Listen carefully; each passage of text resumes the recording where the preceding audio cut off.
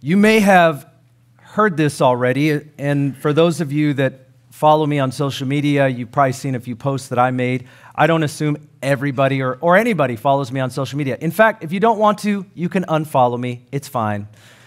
There's an unfollow movement happening with Pastor Ben right now. Go for it, you know. But I'm just identifying the fact that if you do, you've seen some posts that I've made about something special that started last week on February 8th, Asbury University in Wilmore, Kentucky, which is effectively Nowheresville. There was a chapel at this university with maybe around 100 students that were in attendance. It was a normal day. It was a normal service. They had worship. They had a message on the love of Jesus for us and through us. I actually watched the message, maybe 25, 30 minutes long. It wasn't eloquent. It wasn't polished. It wasn't dynamic. It was just a normal message for a chapel service. After the message, they had some worship. Several students stayed to continue in worship. They stayed for an hour. They stayed for 2 hours. And when university students don't show up to class, a couple people wonder what's going on. So folks made their way over to the chapel to see what was happening. And when they got there, I've heard it described that there was just this sovereign presence of God that you could just sense.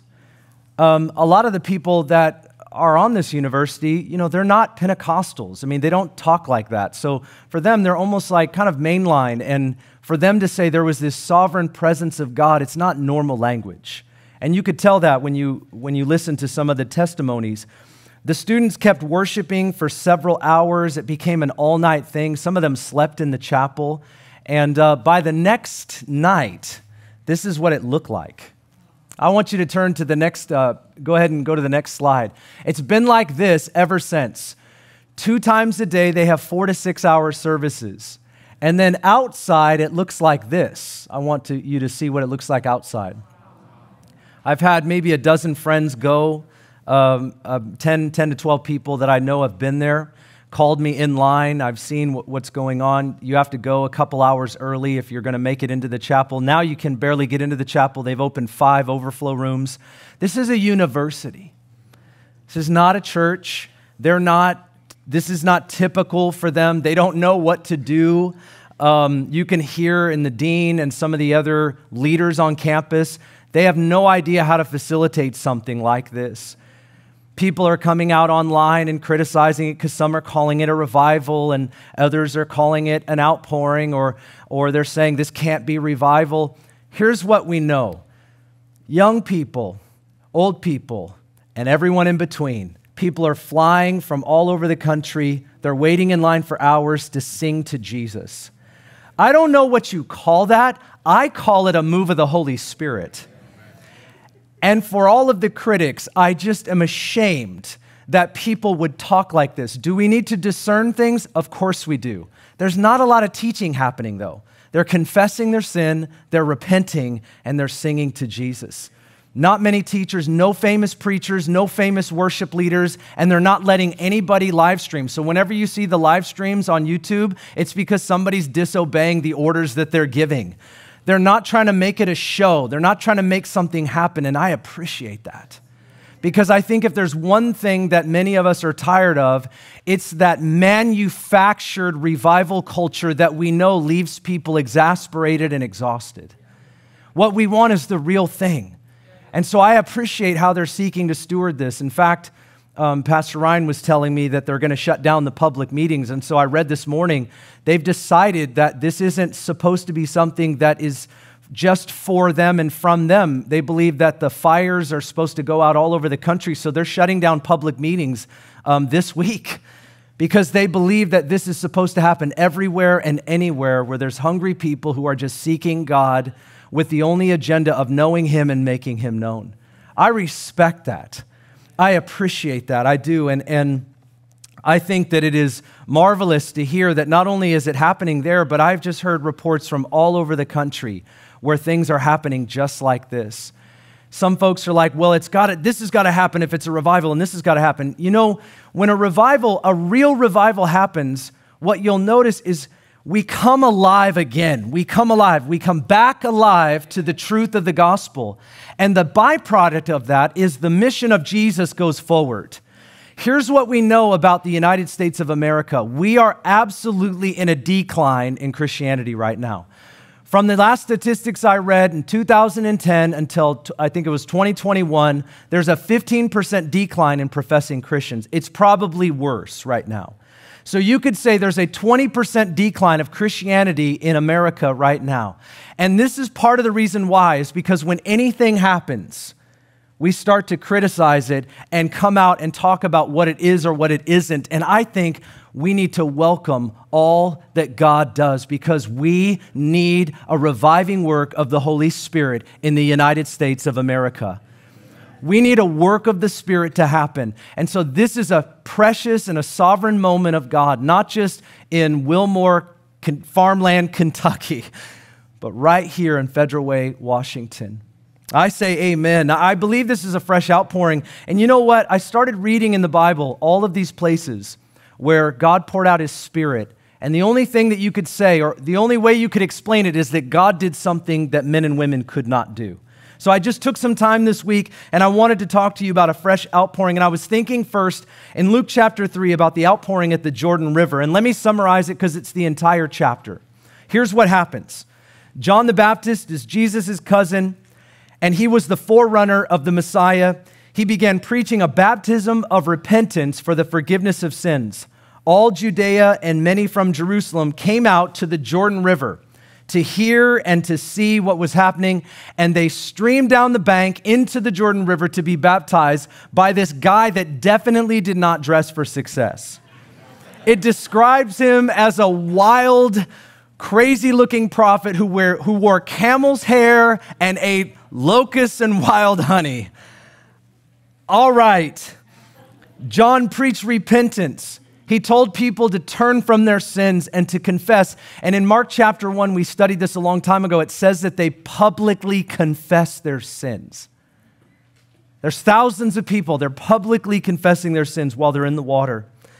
And John calls the Pharisees that came out, the religious leaders, the one that taught the Torah, he called them a brood of vipers. You remember that?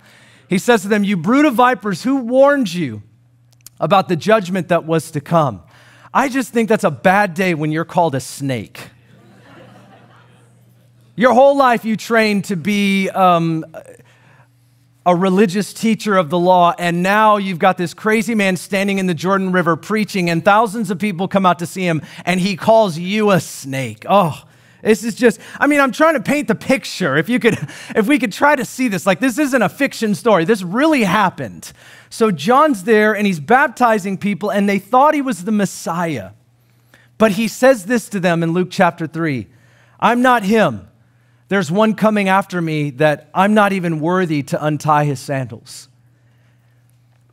He's going to come and baptize you with the Holy Spirit." So they listen to this crazy guy preach repentance. He's confrontational. Repent from your sins. And he's no respecter of persons. He just says exactly what's in his heart, and it's from God. And this is what the people say in Luke chapter 3 and verse 10. "And the crowds were questioning him after his preaching, saying, 'What shall we do?'" That's not the common response, is it? People hearing a guy like this, they're not asking any questions about this. They're getting up and walking away, back to Judea, back to where they came from. But they heard him and they came under divine conviction and said, "What do we need to do?" And he answered them and he said, "The man who has 2 tunics is to share with the one who has none. And he who has food is to do likewise. Share what you have."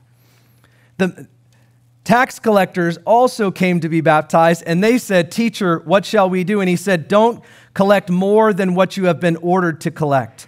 Soldiers were questioning him and said, "What about us? What do we do?" Do you get the picture? People are saying, what do we need to do in response to this moment? And he says to them, "Do not take money from anyone by force or accuse them falsely. Be content with your wages." In other words, stop extorting people. Stop stealing. Stop robbing. And if you've got too much, share with people that don't. Become sensitive to the needs around you. This is what God wants. He wants a repentance that is not about being sorry for what we've done. It's about changing and becoming more what He wants. He wants repentance. It's not just being sorry, it's changing. He's saying, you got 2 coats, give one away. You've got more food than you need, think about the people that don't have food. This was the response. And they did it. And they did it. Well, that's not the only outpouring. There's another one in Acts chapter 2, us Pentecostals are familiar with. After the resurrection of Jesus, He told His disciples, wait in Jerusalem. When the power of the Holy Spirit comes upon you, then you can go and be my witnesses. So on the day of Pentecost, the Holy Spirit was poured out with incredible supernatural signs. The Bible says they spoke with other tongues, which means they spoke in 13 dialects, languages that they did not know and had not learned. They began to praise God in all of these other languages, and everyone heard what was being said. It was an incredible and marvelous event. Many people were in shock. They were in awe. Some people mocked and said those that were having this experience were drunk. But the disciples were emboldened, so much so that Peter gets up. Peter, the one that had just been a coward, the one that just denied that he had known Jesus, he gets up full of the Holy Spirit and he preaches in front of thousands of people. And his sermon is so provocative that I encourage you to read it. I hadn't read it for a while, but I freshly read Acts chapter 2. And he basically told people, you murdered the Son of God. I'm reading it and I'm going, that's exactly what he said. He's like, and you crucified the Lord of glory. Can you imagine me saying that to you today? Of course you can. Pastor Ben would say that to me today. He said, you did. And so their response, they were so gripped, they were so much under conviction that they said, what should we do? Do you see the theme here? Luke chapter 3, and now we're in Acts 2. What do we need to do? They're not running away. They're not walking away. They're saying, what do we need to do with this provocative message? Acts 2:38, Peter said to them, repent. Same thing, repent. Each of you be baptized, water baptized in the name of Jesus Christ for the forgiveness of your sins, and then you will receive the gift of the Holy Spirit, for the promise is for you and your children, for all who are far off, as many as the Lord God will call to Himself. It's an outpouring. A sovereign moment. 3,000 people give their life to Jesus and then they baptize them spontaneous, like right there. That's a mess. I know it's a mess. I don't know how we would do something like that. It would take us a week to baptize 3,000 people, but that's what they did right there. There's another outpouring here, and I'm just calling it the believer's home because the person doesn't have a name. In Acts chapter 4 and verse 23, Peter and John were arrested for preaching the gospel of Jesus. They were proclaiming that He saves, that He delivers, that He forgives, that He is the Messiah. And for this, they were put in prison. Then they were beaten and they were told not to speak in the name of Jesus. And in Acts chapter 4, they said back to those that told them not to speak, we cannot stop speaking about what we have seen and heard. In other words, we are not going to do what you're telling us to do. We are going to speak about Jesus. And so they, of course, beat them a little bit more and warned them about speaking in the name of Jesus, but they had to release them from prison. Immediately, Peter and John went to a friend's house in Jerusalem, and the Bible says they told them everything that happened. Immediately, they began to pray. That was their response. They quoted Psalm chapter 2. They quoted the scriptures to the Lord, and they began to pray that scripture. And then here's the rest of their prayer in Acts 4:29 as they cried out together as one people. Now, Lord, take note of their threats and grant that your bondservants may speak your word with confidence while you extend your hand to heal, performing signs and wonders that they would take place through the name of your holy servant Jesus. When they had prayed, the place where they had gathered together was shaken, and they were all filled with the Holy Spirit and began to speak the word of God boldly. The church became bold with the witness of Christ. This is a fresh outpouring, and it was needed. I could talk to you about more outpourings. What about the one at Antioch? What about the one at Philippi? What about Ephesus? We could talk about church history. I just showed you something that's happening fresh in our times to be encouraged by and excited about. But I wanted to note just a few things that I learned by reading these stories this week. Observations about the outpouring of the Holy Spirit. Number one, God moves in places that we would not always expect, kind of like Wilmore, Kentucky. Number two, God moves in ways that we would not always expect. He does things that we might immediately think that can't be God.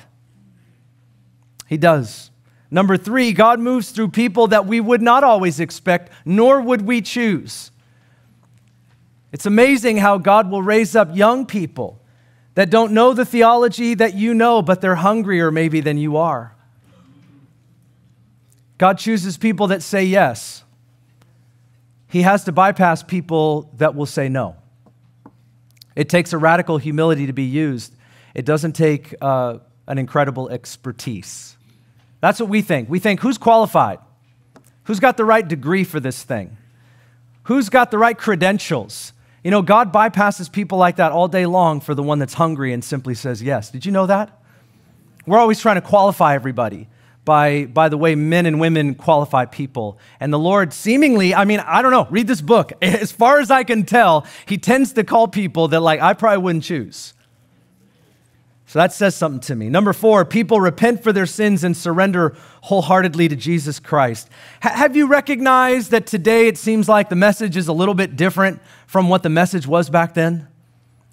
That it seems like we are looking for the bless me version of the gospel, man-centered version of the gospel, rather than the God-glorifying version of the gospel, where we repent, where we turn, where we give our lives to him, where he is everything, where it's about the glory of God. Don't you feel like something has changed? When you read the gospel and you just read it plainly and you look at these words and you think, how do I respond to this? I don't know what other people are preaching. I'm not sure what everyone else has said through church history, but how do I respond to that? How do I bend my knee to this message? People repented for their sins. They did it publicly. They did it unashamedly at times. Number five, believers receive fresh love for Jesus and courage and boldness for the mission. Don't you want a fresh zeal for Jesus? Like a love that overtakes you? You've had it before? Isn't it amazing how the pleasures and the cares and the worries of this life will steal that from you?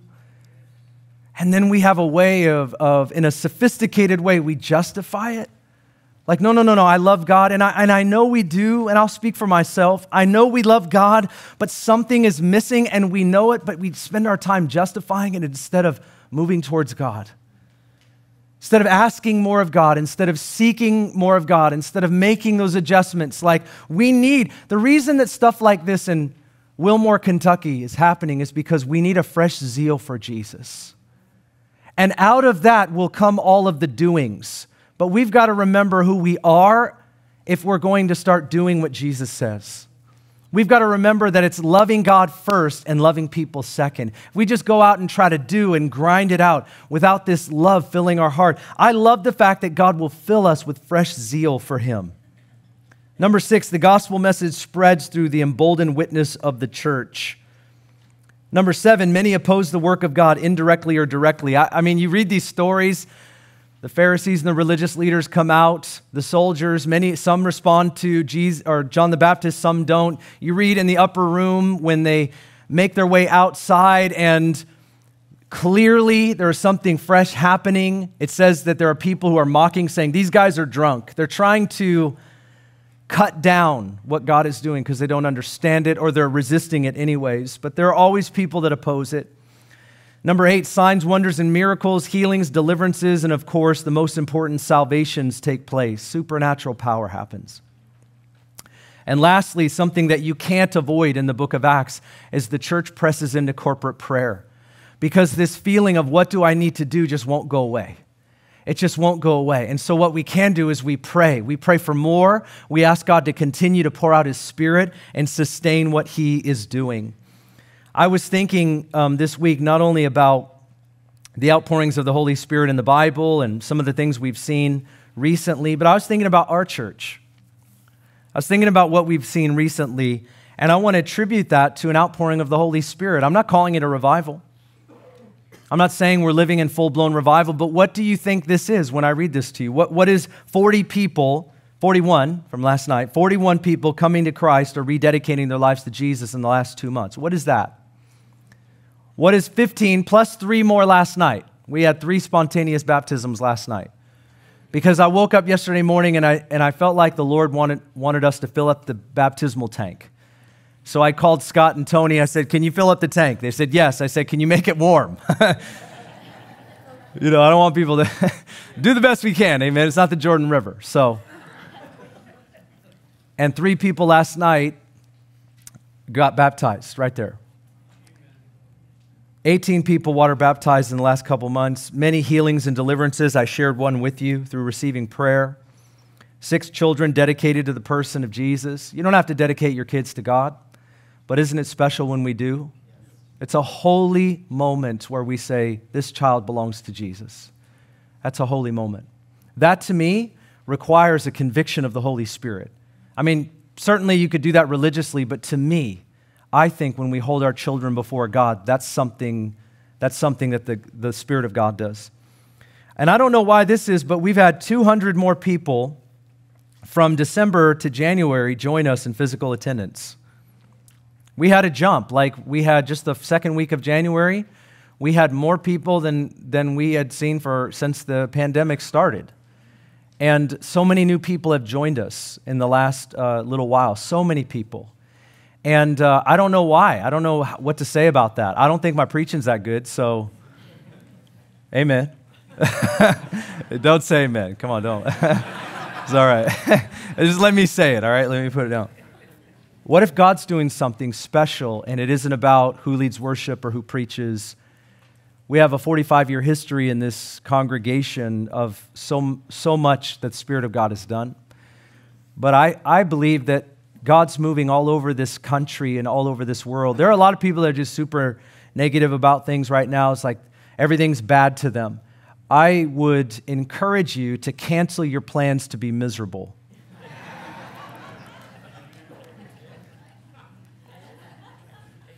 And for those of you that are waiting for the rapture, I would tell you to unpack. I think we got some work to do. I think we got some things to say. I think we got some people to help. I think we got some stuff to pray. I think now's the time. And if you're not convinced that we need a revival, please listen to these words. We do. We need a work of the Holy Spirit. We need a sustained outpouring of the Spirit. I don't just want to have a great weekend. This stuff that I read to you, this is the Lord working in our midst.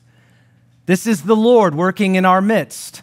And we need a sustained work of the Holy Spirit. Let me tell you just for a moment about our Niger team that is in Africa right now. They've been there for about 7 days.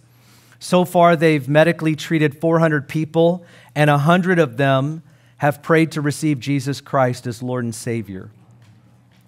Can I get some excitement in the room right there?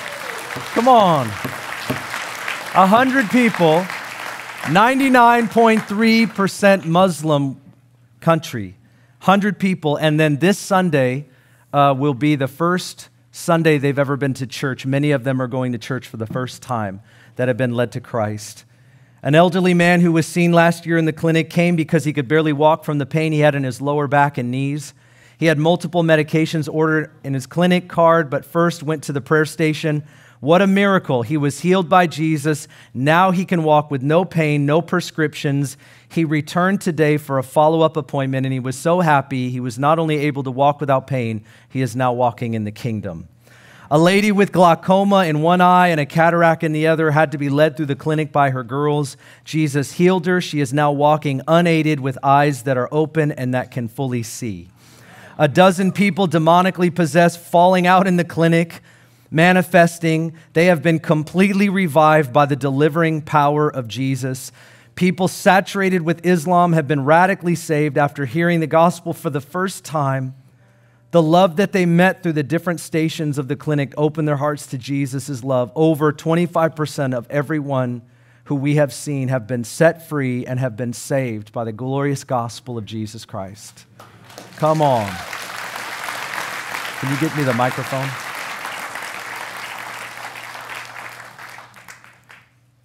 We need a revival. We need an outpouring. And we need to pray for this in our midst. And I wanted to have a few people from our church share a little bit about what God has done in their life. Chris, where are you? Chris Larson, where are you? Yes, sir. Come on forward. You sat all the way in the back. Now we got to watch you come all the way up. Come on, sir. This is Chris. I want him to share just for a moment about what God's doing in his life. And I want you to listen with an open heart and open ears. Come on, Chris. Well, about 9 months ago, I came to this church, and it was really, at that time, I was really deep into alcohol and been most of my life, and I felt something come over me, and sorry, this is hard. And I gave my heart to Jesus, and immediately I was just delivered. Yes. I didn't crave anything. I didn't want it anymore.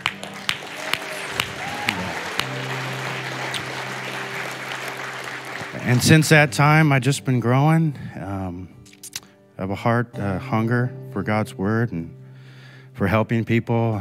I used to have a really critical attitude, but now I just full of compassion for people. And I can't. I used to be full of anger, and now I'm like crying all the time. So I don't know what's wrong with me, but everything's right with you, man. Yeah. That's what's happening. So I'm continuing to grow, and I love the people that I've met in this church, and I'm just going to keep going forward, and I love Jesus with all my heart. Come on. Hey, stay right here. Come on, send your hands out right here. We just want to love on you, man. Father, we thank you in the name of Jesus for Chris. We bless him. We thank you that he's a son of the house and that he's your son. God, we ask you to raise him up as a bold and a mighty witness in the days ahead. God, we receive his testimony, and it emboldens us, it strengthens us. And I pray that in his heart, Lord, he would know that's what this was today. It was to share with the people of God. We need to hear what you've done in him, because those are the things you've done in us. That's what you need to do for someone here today. We thank you, Lord, that you are shattering the bondage of alcoholism in our midst. In Jesus' mighty name. Lord, come among us in your healing and your delivering power. This is what you do because it is who you are. So God, we pray that you would take Chris and that you would make him a bright and burning lamp for so many people to hear about your delivering and your saving and your healing power. In Jesus' name, amen. Come on, man. Come on. Would you show him some love today? Kiana.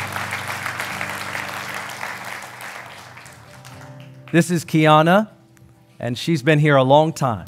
Hello, everybody. My name's Kiana. I have been attending this church since I was less than a year old, and I used to have like a really good relationship with God, and the past couple years, I was really angry with him, and I was really struggling. I struggled really bad with depression, and I blamed all of that on God. I was so angry with him for the things that were going on in my life, and I was unhappy, and I ended up going to Germany to YWAM. I was called on the trip, but I didn't know that it was God that was calling me. I thought that I was going to travel and I was going to see the world, and he wrapped up this trip in a pretty box and put a bow on it, and little did I know he had other plans for me. So when I went, he completely changed my life. He met me where I was at, and he showed me that I am his daughter and that he loves me. And there was a night when I heard him speak for the first time in years, and that day I had just been feeling really annoying. And the first thing he says to me in years is, "Kiana, I love it when you're annoying." And it made me laugh sharing that, because I was like, he's so personal, and he knows you so well. He knows you better than you know yourself. And I forgot that. I convinced myself that I knew myself better, and I don't. And since I've come back, he saved me from my church from my church hurt. I'm able to come to church and feel so good. And I've been consistent. I've been inviting friends, and he's just consistently changing my life. And I wouldn't change that for the world. So, amen. Yeah. Stay right here. You forgot something really big, important. You guys. Yeah. Yesterday, after I shared my testimony, Ben called out. I was planning to get baptized in April, and God was like, "Nope, you're not waiting, it's gonna happen today. So I ended up getting baptized yesterday for the first time in my life as well. So, yeah. And I also want to say, stay up here. I also want to say that she's got like half a row of people coming with her, and some of them have come to Christ. And one of them we baptized last night. Her mom was on the front row. I don't know what that does to you, but like there's a fire in this young woman right now, and it's causing it to spread into other people. And I've gotten to witness it, and we're proud of you. We're proud of how you're obeying Jesus. He's proud of you. And I want you to extend your hands to her because she has a fire, and I want to see this evangelism gift explode in her life. Come on. Father, we thank you in the name of Jesus for your anointing upon Kiana. We ask you, Lord, that you would baptize her in the power of the Holy Spirit fresh today. We ask that you would send her out, Lord, a bright and burning lamp. She is a bold witness. She is a bright light. We pray that her friends and family members would see what you're doing in her, and you would repeat that in them.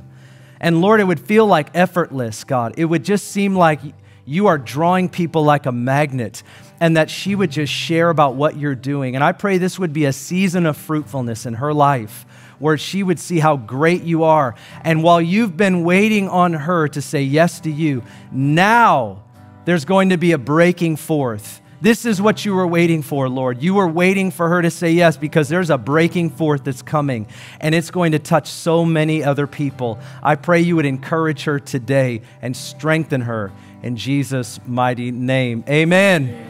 Amen. Yeah. Hold on.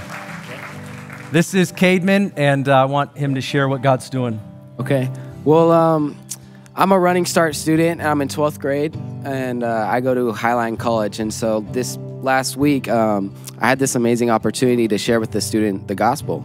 And so after my class, I went to the school cafe to grab a coffee, and I was on the side waiting for my coffee after I bought it, and I saw this group of girls. And the best way I could describe it is God just like highlighted one of them to me. And so I was waiting for a word from God, and I was listening. I was like, God, what do you have for her? Is this something you want to speak to her? And so then I was kind of just looking at her. I was kind of out of it.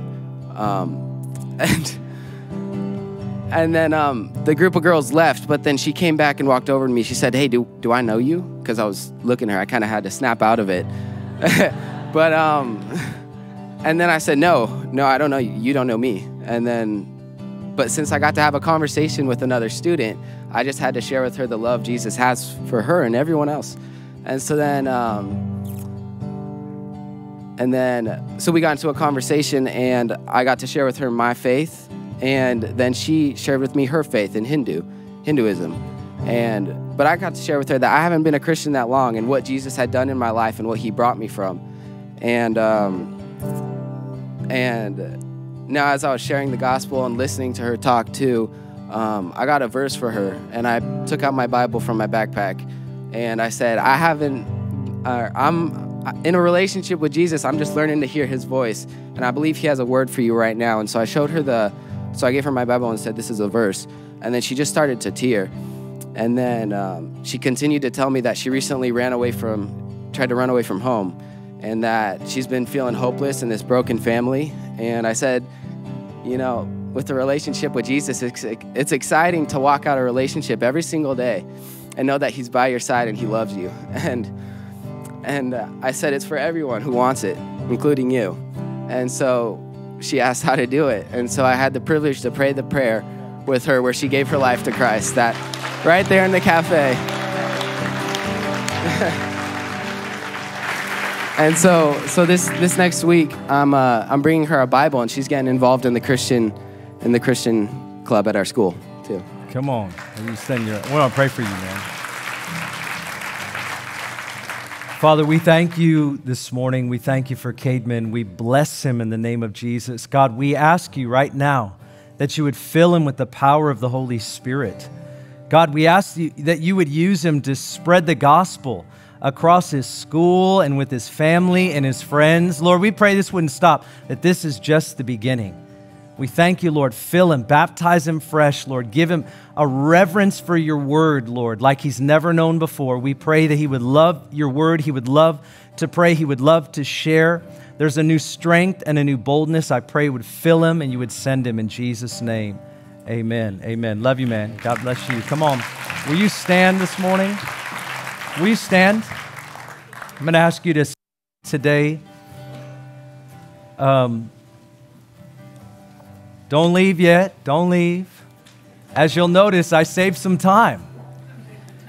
I saved some time. I mean, you're free to do what you want, but I want to ask you a question. If you're here today and you've never been water baptized and you believe in Jesus, we're going to be up here and we want you to come forward.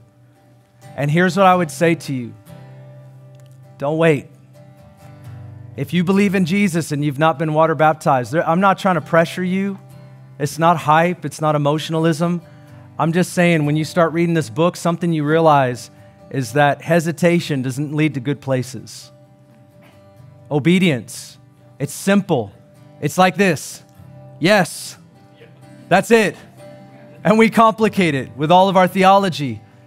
It's a yes and, or it's a but. But obedience is really simple, and it's beautiful. God loves it when all we do is say yes. He doesn't need a lot, guys.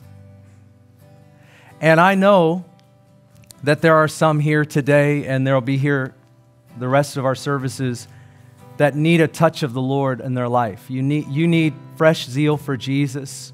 You need that. And so we're going to worship for a little while. And I feel like the Lord just said, open the altar. And man, it's kind of nerve-wracking to come forward, isn't it? It's kind of weird in our church because we know each other. We're going to go see each other in the Connect after service. But here's what I would like to give you an official theological statement. Who cares? Who cares? Every period of my life where I've been hungry, something has overtaken me where I stopped thinking about anybody else except for him. And so if you need to be water baptized today, we've got warm water. You're like, Ben, I don't got shorts or shirts. We went to Fred Meyer's. We've got shorts, we've got shirts, we've got clean towels. These are brand new, guys. Nobody wore this stuff before. We got you. We knew, even germaphobes. We want you to get in that tank and be baptized in Jesus' name so that the spiritual germs would go. And so if that's you, me and Pastor Scott, we're going to be right here and we're going to wait for you to come forward. Come and tell us during this worship time, and then we're going to get everything ready. We'll bring you back there, and then we'll baptize you. But for the rest of us, we're going to go back into worship. I'm going to pray, and then the altars are open. We have communion available. We want you to come forward if you feel led to come forward. If you want to just come forward and worship, do that. If you need prayer, we're going to have prayer partners available. If you have children, you got to get them in 6 minutes, but you can bring them back in, all right? Because they're going to be down there not having revival. So let's pray, and then do as the Lord leads you in this place. Father, we thank you in the name of Jesus. Come on, pray with me. Lift your voice to God. Lord, we thank you for what you're doing in this place. We are your people. We are the sheep of your pasture, and we ask you, Lord, that you would do what you want to do. Whatever you want to do in our hearts, Lord, we welcome everything and all of it right now. We ask you to move powerfully. I pray that you would baptize us with the Holy Spirit. I pray that you would heal our bodies. I pray that we would rededicate our lives to you. I pray that there would be salvation that would happen in this room. We cannot leave this room without you doing in us what you want to do, Lord. And maybe that's just fresh encouragement for some. But do it, Lord. And if we need to be water baptized, Lord, I pray you'd put that on our hearts today. But we come here to worship and to serve you and not anyone else. We thank you for that. In Jesus' name, let's worship together.